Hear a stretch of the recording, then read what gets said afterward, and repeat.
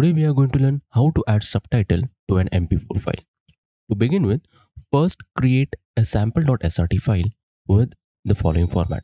Enter the sequence number followed by the timestamp which you want to use for your first caption. So starting with R, then minute, and then a second. So I'm going to put 04 as seconds, and then if you wish to add even the milliseconds, that provision is there. So you can put a comma, and after that you can use the 3 digits which can indicate the millisecond at which the caption has to get added. Add a space, after that 2 hyphen signs followed by the greater than symbol, and then you wish to display this caption till what time. So a start and the end duration, again the same format.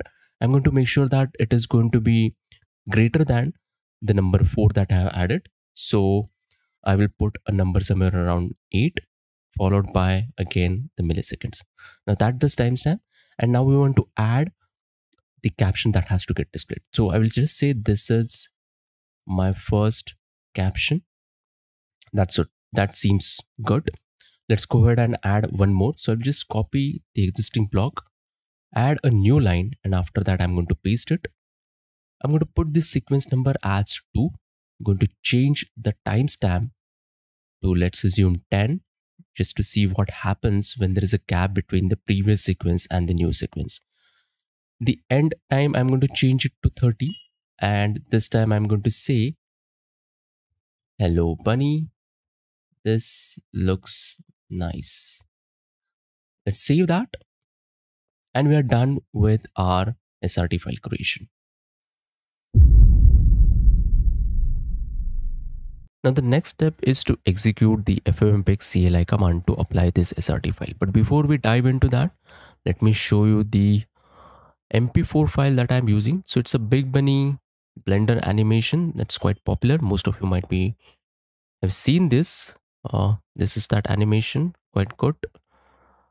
I downloaded the 30 frames per second animation.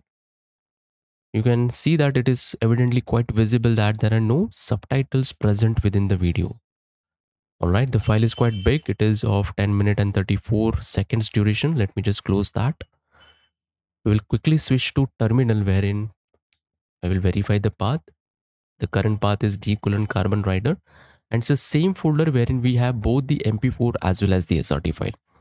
Let's go ahead and execute the FFmpeg command on top of this. So FFmpeg, the name of the CLI, I already configured in the system path, and that's why I don't have to specify the entire path for the FFmpeg, just the name of the exe file. The next argument is to indicate the input, so -i followed by the name of the file.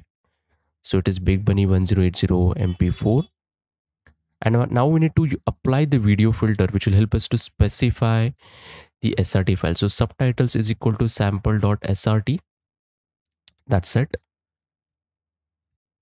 -y, this is purely optional. If you have any existing file and that needs to be overwritten without any prompt, -y will help you to achieve that. Now the next option and the last one is to specify the output file.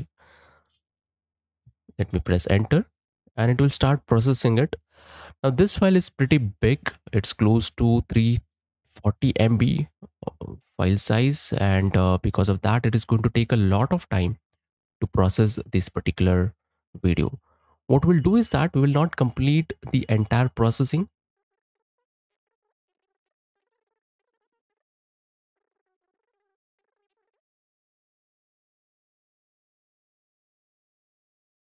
All right, so we have a file which is processed till 20th second, rather more than that. I'm going to quickly close this process.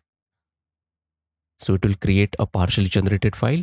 Let's go ahead and check that. So we have an output.mp4 file. Let me play that and we'll see whether our captions are generated. Okay, it starts.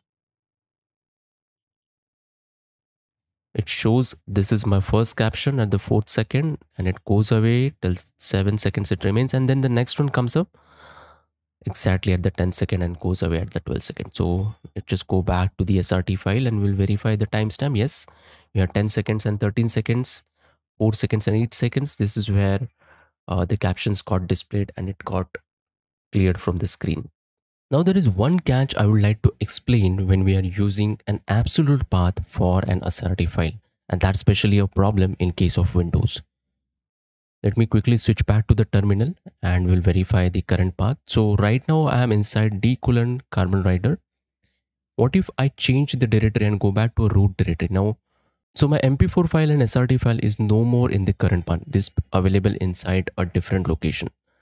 So naturally, I would like to specify the full path for the SRT file, for the output file, as well as for our input file. So I will quickly go back to our original command wherein we generated this output1.mp4.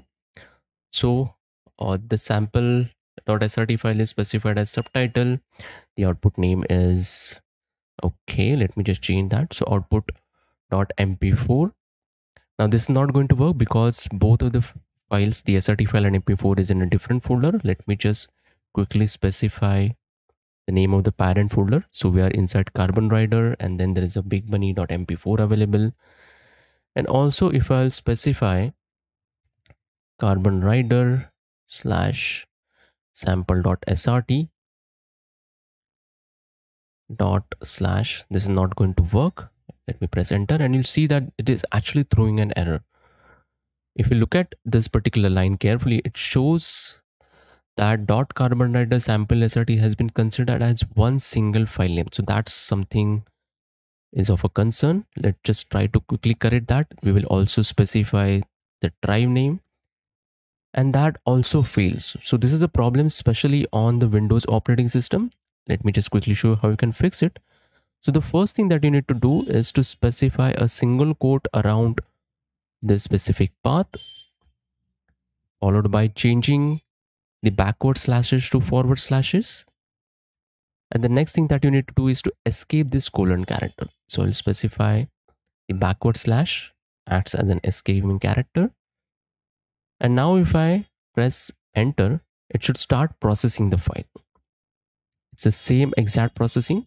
Now it is able to locate the SRT file, as well as it will start generating the output1.mp4.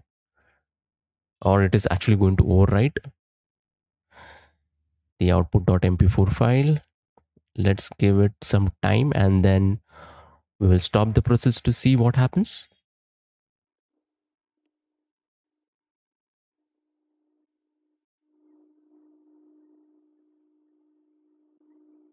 Cool. So we are done till 20th second. I will just stop the process. And now we have an output.mp4 file which is available.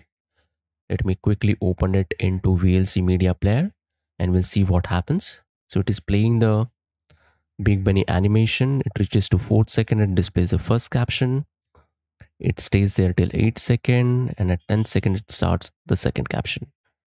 Congratulations. So we learned two different ways of specifying the subtitle. First is the relative path and the second is the absolute path. I will see you soon in the next video. Till then, take care and build something.